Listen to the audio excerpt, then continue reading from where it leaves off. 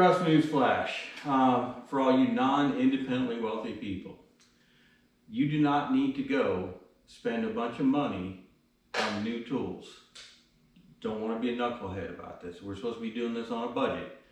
You don't need to go out and spend $300, $400, $500 on a drill press. You know, sometimes you got to punch holes in steel. That's what I need to do right now. And I use those skills that I use. You know, when you're laying up in the bed every night, you're supposed to be going to sleep so you're fresh for work. If you're looking through Facebook, you're scrolling a million times looking for that deal on that car, that old car. Use some of those skills. Get out there and look for some tools. I had to drive 35 miles, 70 miles round trip, but I can tell you that I found a sweet deal. The guy had just marked it down on Marketplace to $60. I bought this drill press for $60. And you know what? Look, that's the light. It works. Okay? I put a little Christmas light bulb in there because that's all I had.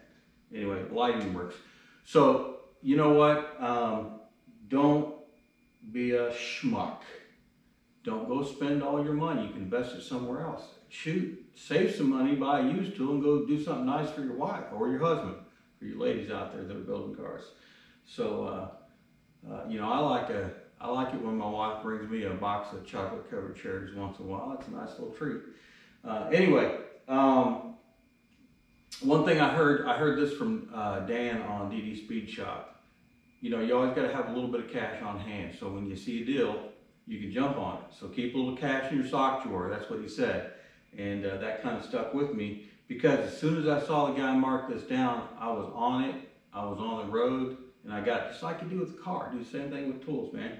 I mean, this drill press right here at Harbor Freight is probably $500. You know, I spent 60 bucks on it. It's gonna work just fine. What I need to do is punch some holes in some steel plate.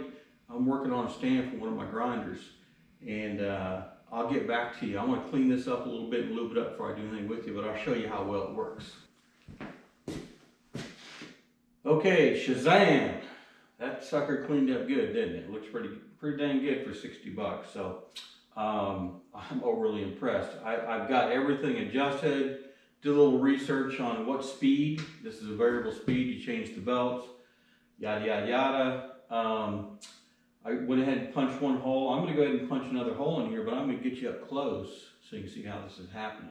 This is definitely, number one, a tool to have, and number two, buy it used. Don't buy it new. Don't be a knucklehead.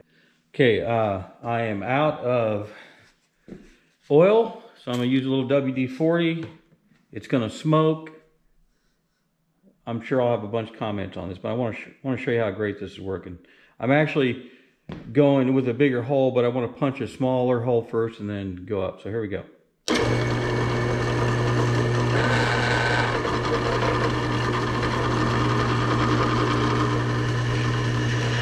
Nice and easy.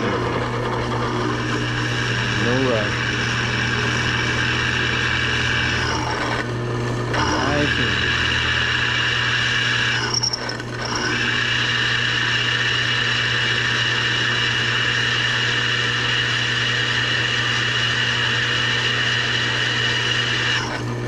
Almost here.